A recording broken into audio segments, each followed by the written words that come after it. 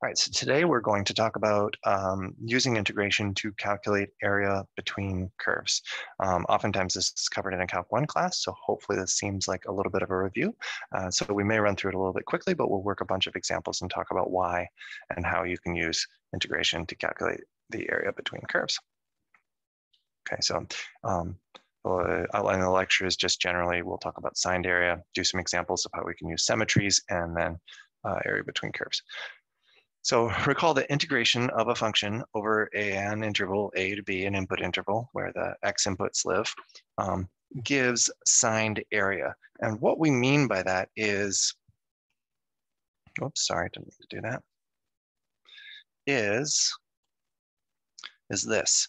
So say you have just a generic picture of a function over some interval starting at a and ending at b. And then say your function looks something like this over that input interval. Then the signed area here, if you calculate that integral, signed area will give you the positive version of the area trapped underneath that curve and above the x-axis.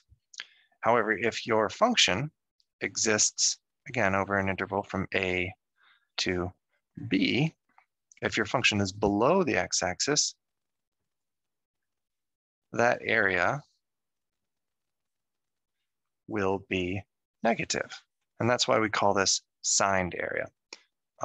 It's the area trapped between a function and the x-axis is positive if it's above the axis and negative if it's below the axis. And it's very possible that you could have a situation for a function where you have both types of area. So say, again, our generic interval from a to b, and say it starts out below and then crosses and ends up above. You're going to get two areas here. This one is going to be a positive area value, and this one will be a negative area value, representing the actual area that's trapped between the function and the x-axis, as we understand area in geometry, but just the positive or negative version of it. And if you evaluate the integral, it's going to sum up those areas, and you're going to get something that we refer to as, quote, net area. In this case, it looks like it's fairly identical, but it looks like the negative portion's a little bit smaller, so you'd get a small positive kind of difference between the positive and negative area amounts. So if you want the actual area, the true area, you can use absolute values and calculate the area between roots. And just for review, a root is a point where the function crosses the x-axis or where it has the output value of 0. Okay, so that's kind of a review of signed area and the concept of using integration to find that. So let's do an example. Let's find the area trapped by cosine between the function cosine and the x-axis over the interval from 0 to 2 pi. So what we're looking for is, well, first let's graph this. What is this going to look like? So we're going to do a quick sketch of the cosine graph. Since cosine at the angle 0 is 1, we know that the cosine graph looks something like this. Nice little wave curve. There's one full period. One full period, it stops at 2 pi and begins at 0. And then where does it cross? Well, it crosses the x-axis at its roots are going to be pi over 2, and the low hump there is going to happen at pi, and then it crosses the axis again at 3 pi over 2. So in these areas, in these distinct regions, I'm going to have some positive area, I'm going to have some negative area, and I'm going to have some positive area. So what happens if we don't do what I mentioned on the last slide and we just integrate cosine of x from 0 to 2 pi? Well, visually, it looks like those are identical positive and negative areas, kind of like, I don't know where, yeah. Yep, so it looks like it should sum to 0, but let's see what happens. Sorry, that sometimes pops up like that, being left-handed, it catches a control. All right, so we have integral from 0 to 2 pi of cosine of x dx Well, that is, what has the derivative of cosine? Sine has the derivative of cosine. And we're going to evaluate this definite integral from 0 to 2 pi. And that's going to give us sine of 2 pi minus sine of 0. Well, we know that sine of 2 pi is 0, and we know that sine of 0 is 0. So we're going to get our total area here, like signed net area, if you will, of 0. Well, that doesn't make sense. Like, there is definitely area trapped between there. And that's because the positive and negative, like we said, are exactly the same for this interval. So what we're going to have to do is we're going to have to calculate this between the roots. And so we've got kind of three regions here. I'm going to call this region A. I'm going to call that middle bit below the x-axis region B, and then that bit above from 3 pi over 2 to 2 pi region C. And so what we're going to do is we're going to sum up all of these areas. And because we want the actual geometric area, we know that that region B is going to give us a negative value. So we're going to use absolute values to turn that into a positive value. So for area A, we're going to get an integral. It's going to be the integral from 0 to pi over 2 of cosine of x, our function, dx.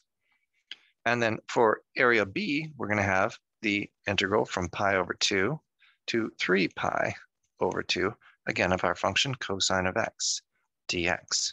Now we know that this one's going to be negative, so we're going to slap a giant absolute value around the integral to turn that negative positive.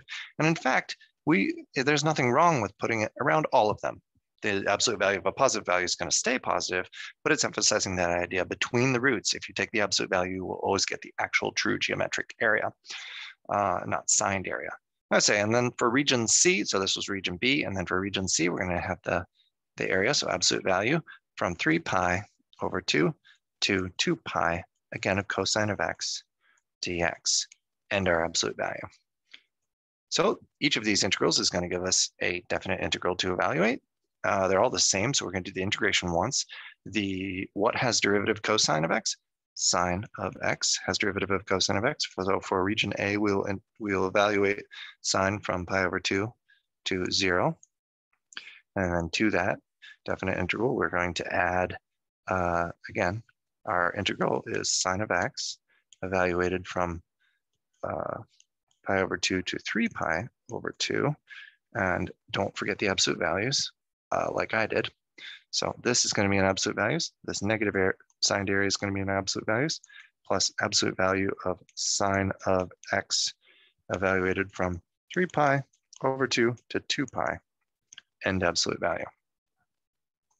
So for this first integral, we're going to get sine of pi over 2 minus sine of 0 and absolute value. This second region is going to give us absolute value sine of 3 pi over 2 minus sine of pi over 2 and absolute value, plus the third region is going to give us absolute value sine of 2 pi minus sine of 3 pi over 2 and absolute value.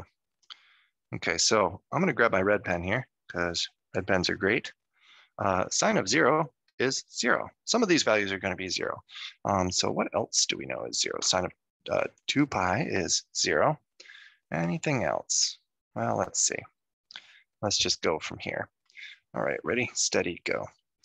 So absolute value, sine of pi over 2 is 1 because it's on the unit circle, it's pi over 2. Sine is right up there on the y-axis of 1. Plus minus 0 is just 1 within absolute values. So plus sine of 3 pi over 2, well, that's negative 1. And then minus pi over 2 is, well, sine of pi over 2 is 1 over there. So sine of pi over 2 is going to be positive 1 over here as well. Plus third absolute value minus sine of 3 pi over 2, because 0, we've got the 0 there. Don't sweat that 0. Okay, so sine of 3 pi over 2, though, that's down on the y-axis at negative 1. So we'll have negative 1 in there. Well, that'll be positive. So the first one's going to give us 1.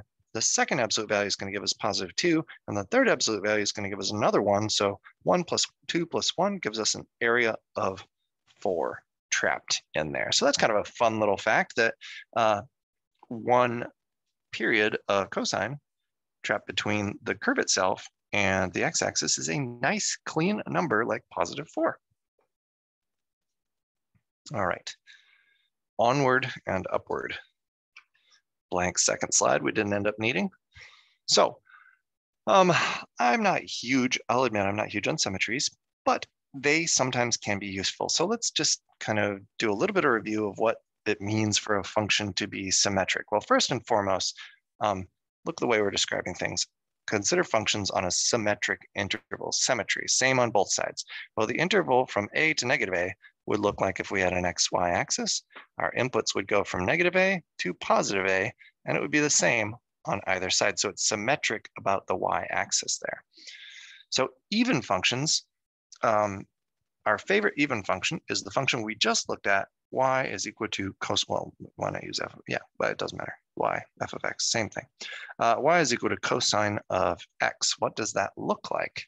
Well, if you graphed cosine, you on a symmetric interval here, you'd have from -a to +a. Well, we know that cosine starts at 1 and 0, so it ends up looking something like this, right? And from here, you can sort of see that I'll do negative area in red, that the negative area is always going to be matched by positive area.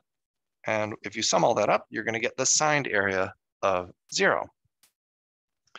So you're going to have the same area. What we can do to exploit this, cosine is just an example of an even function. How we can use this for integration is, if you have an even function, you're going to have the same area, same signed area on either side of the y-axis. So say I was interested in another example of an even function is y equals x squared. So you have a nice parabola, and you can see that it's the same on either side. So if I wanted to calculate the, whoops, well, we'll just stick with that black color there. If I wanted to calculate the area trapped by this between -a and a, then instead of doing, you could do the integral from -a to a of x squared dx. That would give you the, my goodness, my picture's so wrong here, and I'm going to fix it since I can't erase things. So that's not at all what we would be interested in or what we would have. If you looked at the area of a parabola, you would get this. You would get not the area above, but the area underneath the curve. Yeah, that's right. But you can see that that area is symmetrical. It's the same on either side. So sometimes if the integral is algebra intensive, you can capitalize on this symmetry by making this change. You can say whoops, let's make that red. You can go twice, so it's the same area from 0, about that y-axis, from 0 to whatever point you're interested in of the same integral. And sometimes that can save you a little bit of work. And that's really why this is presented here. So for odd functions, you have a different type of symmetry. And this expression of negative f of x is equal to f of negative x is the way you test it to determine whether or not a function is odd, the same for the even expression above. So our favorite odd function is sine. So y is equal to sine of x. And what does that look like? Well, since cosine starts at 1 at 0, sine starts at 0 at 0, and sine looks like this. It looks like, what's it look like? No, yeah, it looks like this. It looks like this. Something like this. We'll just let it extend a little bit further. And yeah, one full thing like that. Okay, there we go. So you go between -a and a, wherever those symmetric interval happens to be. And here again, using green for above and red for below, you can see that you have the same positive and negative area. So what you get is you get that opposite positive and negative. I like to use circle plus and circle minus as shorthand. So shorthand, opposite positive and negative areas will sort of cancel each other out, signed area. So if we looked at the integral, for example, of -a to a of an odd function, sine of x dx, well, since sine is odd, we just know because of the way geometry and math works, and since that you have that symmetry of positive and negative areas being the same on a symmetric interval, you know they're going to sum up and cancel each other and add out to 0. So it's kind of like sort of cheating. Yes, we could calculate this integral directly, but if you are aware of the symmetry of something, you can sometimes use that to solve complicated problems. So symmetries and definite integrals. So here's an example. You could use the fact that this is an even function, but that's not readily obvious. To establish that this is an even function, we have to establish, is this thing even? Well, the test for an even function is f of x is equal to f of negative x. So f of x is the function we're integrating. It's x to the fourth minus 4x squared plus 6. And then f of negative x is equal to, okay, so we plug in a negative for everywhere that we have an input. So when I like to plug in something that's a little tricky to think about, I like to just kind of say, okay, well, f of whatever is whatever to the fourth minus 4 times whatever to the second, 6. And so now we're going to plug in a negative x into all of these things. And we know that if you take a negative value to an even power, you're going to get the positive version of that. So we'll write that as x to the fourth is the same thing as negative x raised to the fourth power. And for similar logic, this simplifies down to negative 4 times x squared plus 6. And so since these two things are exactly the same, this function meets the criteria and is an even function. And so if we wanted to evaluate this integral and capitalize on the fact that we know that it's an even function, we could do this where we're like, hey, this is a symmetric interval. And so I'm going to be a little lazy here and just write f of x so I don't write out the entire function again. Say, hey, if it's symmetric and it's even, we know that it's going to have the same area on either side. So we could write this function as 2, or this integral rather, as twice times what will most likely be a somewhat simpler integral, because we have 0 being evaluated. And oftentimes it's easier to evaluate 0 into a function, whatever we get as a result of our integration, than it is negative 2. Is that the way to do this problem? That I leave to you to decide. I think it's probably far easier to just evaluate that integral directly and plug it in, because it won't be that painful.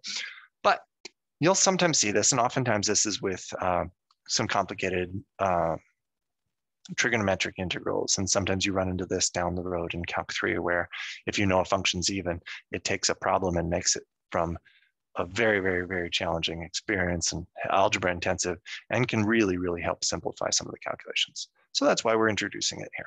And I'll leave the calculation of this integral, nothing we can't handle. So I'm just leaving it as an exercise. All right, so now we're ready to talk about the title of this section, which is area between curves. So for area between curves, the idea here is, well, no. Let's see, two things can kind of, or well, more than two things, but these two things kind of summarize what can happen here. Well, so let's say we have two curves and both of them are above the x-axis, and we'll use some colors here. So say we have a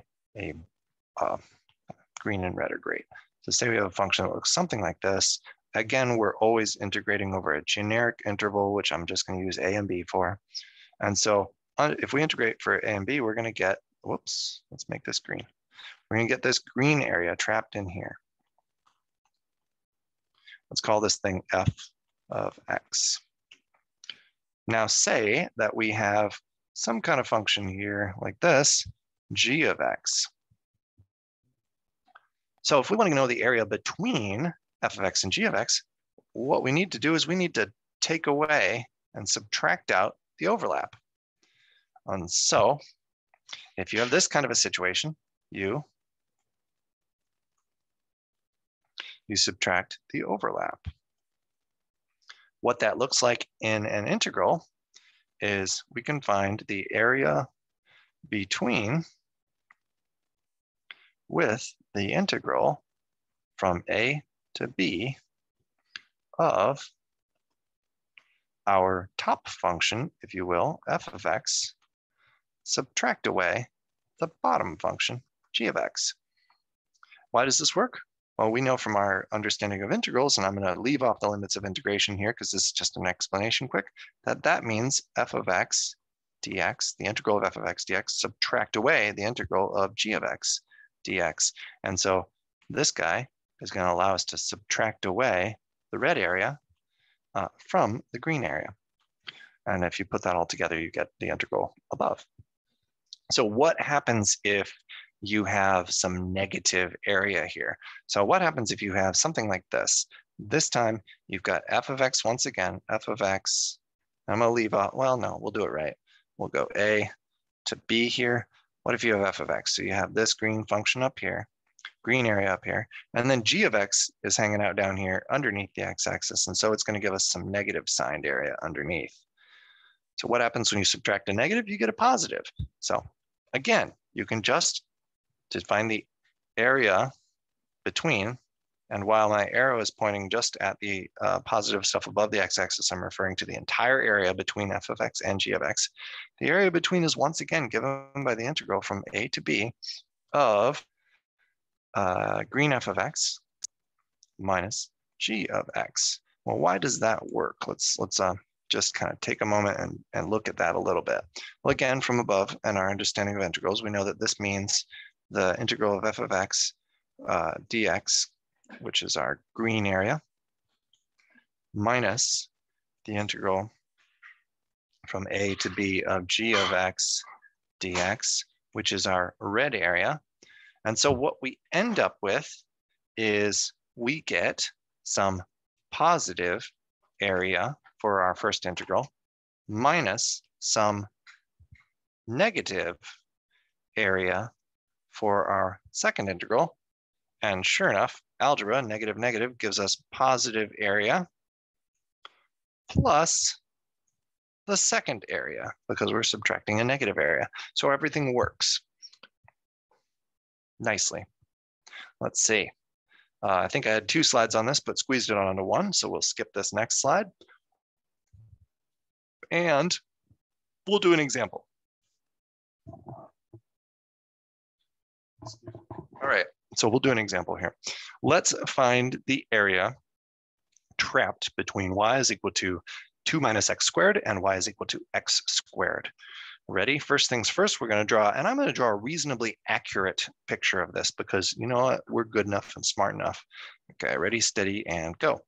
Give yourself a nice little x, y axis, maybe slightly taller in the positive y direction.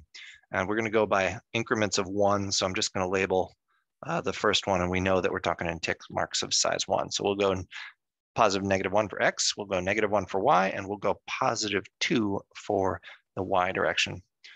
All right, now 2 minus x squared is a parabola, then minus flips it upside down, the 2 shifts it up by 2, and so it's going to start here on the y-axis, and it's going to point down something like this.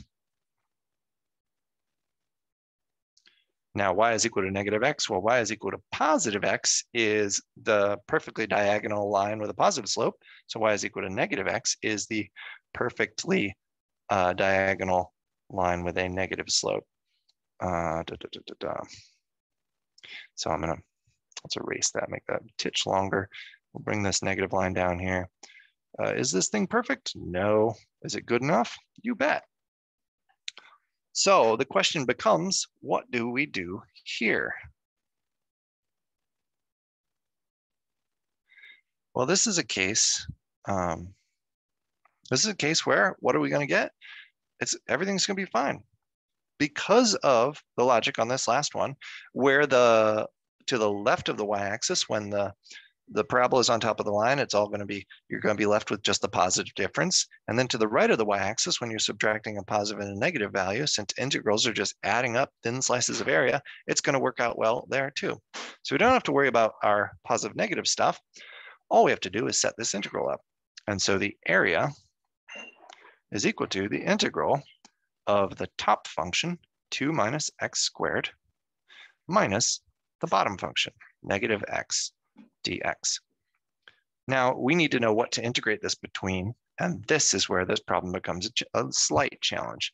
We don't know the limits of integration because we need to solve for the intersection. So limits of integration. To solve for the intersection of these two functions, we're going to set them equal to each other. 2 minus x squared is equal to negative x. That is going to be some kind of a parabola problem. I'm going to move everything here to the right-hand side. 0 is equal to add x squared to both sides.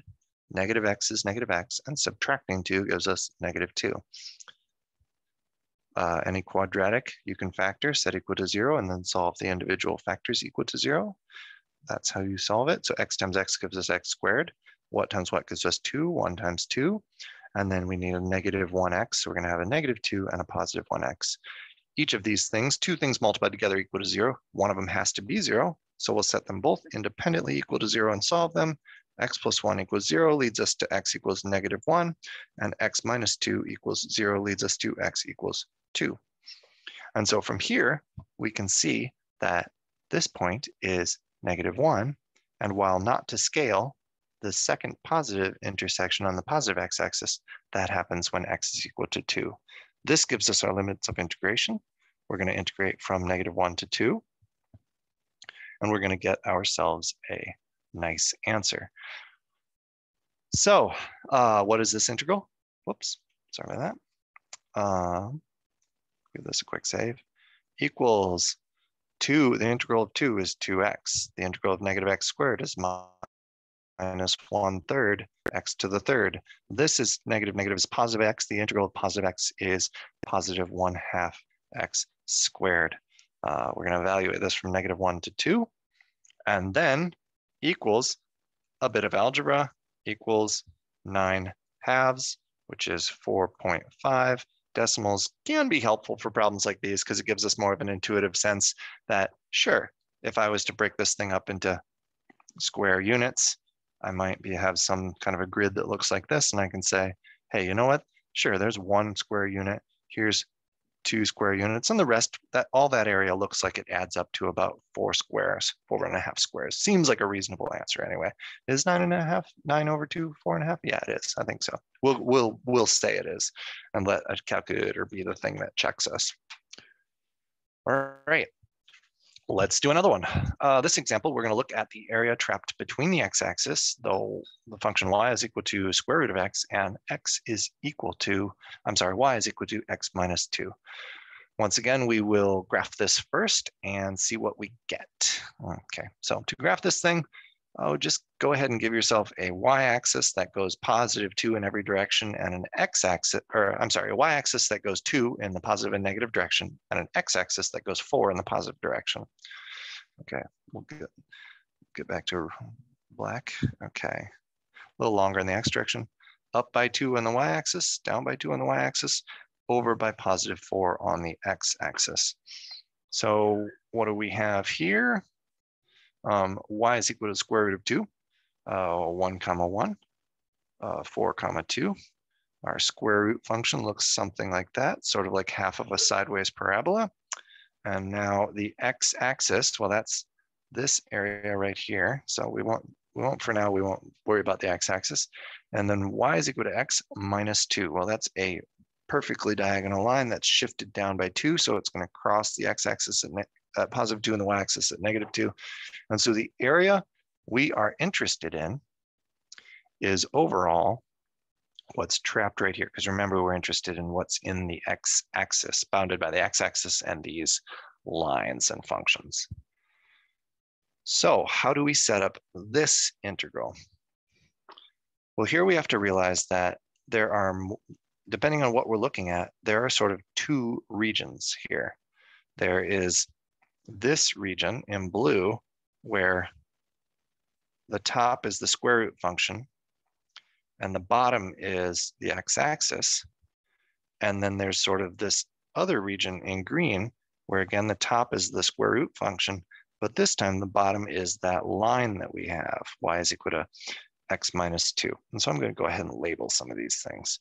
Y is equal to x minus 2. Here we have the x-axis, and remember the x-axis is given by the equation. The y value is always 0 for that. And then our top function is, for this problem, always equal to y is equal to the square root of x.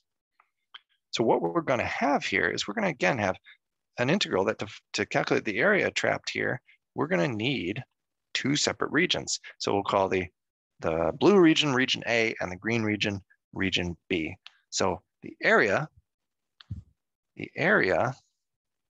bounded by these curves and functions is going to be area, whoops, that should be blue. Area A plus area B. And I'm going to stop doing multiple colors here because it's just a bit of a pain to switch. And so because we graph this thing accurately, and using a graphing calculator like Desmos is a great idea with setting these problems up.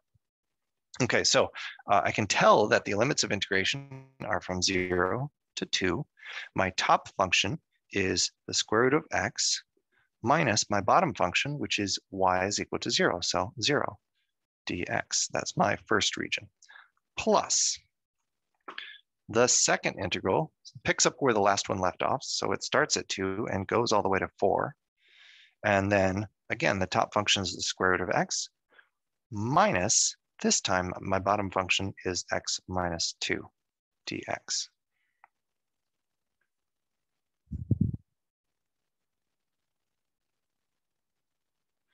All right, get this thing set up, do a little bit of maths, equals, dot, dot, dot. I know I'm skipping a lot of the algebra here today, but these are integrals that we hopefully have seen before and are capable of doing. If not, feel free to ask me and we'll talk about it. All right, so there's an example there. 10/3, what's 10/3? I don't know. I'll use a calculator here in the background. 10 divided by 3. Okay, so that is about 3 1/3, so 3.33 units squared would be our area here. And sure, if I look at that picture, I could say, yeah, that seems like there's about 3 units trapped in that curve. All right, so sometimes when you're given something, might have more than one piece to look at. So our next example looks remarkably similar. In fact, it's the same thing copied, but it just has the word again. Why am I saying again? Well, all right, once again, we'll sketch that graph reasonably accurately again, a little quickly here this time. So grab this graph again. We know that positive and negative 2 in the y direction, and then 1, 2, 3, 4 in the x direction. I'm going to just draw a reckless square root, and then I'm going to draw that diagonal line down, hitting the x-axis at 2 and the y-axis at -2. And I'm going to connect the x-axis here and highlight the area we're interested in. Once again, we want to calculate this interior area. Well, instead of breaking this thing into two separate integrals, we could instead integrate with respect to, WRT is a common abbreviation for with respect to a different variable, y. So we'll set our integral up in terms of y. Our differential is going to be dy. Okay, so what is that going to look like? Well, we're going to be adding up thin slices of area in the y direction. So where are we at? We're going to look at this, and that integration is going to start here at the bottom of where our region is, and it's going to travel up to +2. So when I set these integrals up and I'm integrating with respect to y, what we're going to get is we need this function is now our top function, and this function is our bottom function. And I'm going to use red and green here to color this in and show what this looks like. Well, the green integral, integrating that top function with respect to y, is going to give me everything under this diagonal line all the way down to the y-axis. And then if I subtract out what's sort of between the square root function and the y-axis, I'm going to subtract out this red area, and I'm going to be left just with the yellow highlighted area that I want. So what's that going to look like? Well, when I set up these functions that involve y instead of x, it helps me to write down first, well, we'll write area. Whoops, that's in red for no reason other than the pen got stuck in red, is equal to integral. And then the first thing I put down is dy, because that reminds me that, hey, I'm integrating with respect to y, so I need all of my functions to be in terms of y.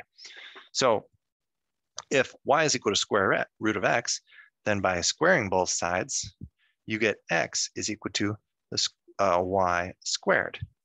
So this, what's the bottom function is now x is equal to y squared. So I'm going to be putting y squared into my integral because I want my integral to be in terms all of y.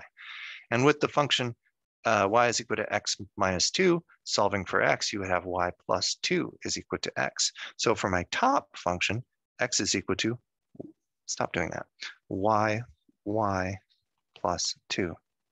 All right, so we know that to calculate the area between two curves, you take the top minus the bottom curve. So my top curve is y plus 2 minus my bottom curve, which is y squared. Again, focusing on the fact that I know that I want all the variables to be y helps me to set this thing up correctly. So we'll work this example really quickly. Okay, I see those parentheses were just there to help me organize my thoughts, so I can just integrate it directly. Integral of y is 1/2 y squared. Integral of 2 is plus 2y. Integral of negative y squared is 1/3 y to the third. Add 1 to the exponent, and then drop it down, multiply by it by the denominator, it in the new exponent in the denominator, applying just the power rule here. Oh no, I forgot. I forgot the limits of integration. Well, what are we limiting? Well, in x, you look at where the integral is interested over the interval on the x-axis, but here we're interested in the y-axis, which starts at 0 and goes up to 2. So our limits of integration are from 0 to 2. So we're going to evaluate this from 0 to 2, and this is going to give you equals 1/2 times 2 squared plus 2 times 2 minus 1/3 times 2 to the third minus 0 plus 0 minus 0. Be careful when you plug in zeros. It's not always 0. Like if it's cosine of 0, it's not going to be 0. So but in this case, since it's a polynomial, fancy word for just a bunch of variables being added and subtracted together, multiplied by 0, you're going to get zeros on that second one. So we're not going to subtract anything. Pretty happy about how that worked out. What is this? That's going to be 4/2, which is 2 plus 4 minus 8/3. So this is equals, you know what, dot, dot, dot. If you do the math there, you're going to get 6 minus 8/3, which is something like 18/3 minus 8/3, which is going to give us 10/3, the same answer we came up with when we did it as two separate areas and added it together. So sometimes by setting things up in terms of y, you can save yourself a bit of work. All right, what's next? That's it. What's next? To answer that question is this is the end. So thanks for listening.